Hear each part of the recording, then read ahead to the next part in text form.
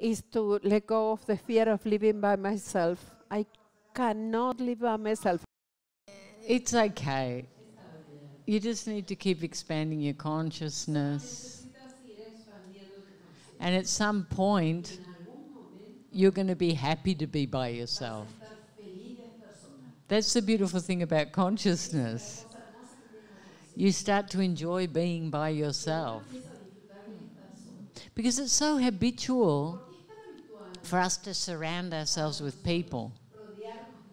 People to worry about, people to love, people to entertain us, people to do everything with. But once you have a really good experience that you'll get through doing the facets,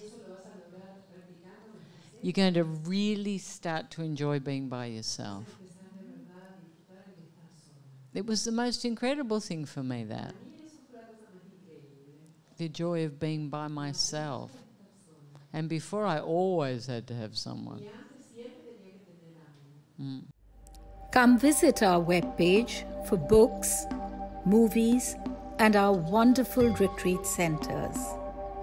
Isha's simple yet powerful system is transforming lives around the world.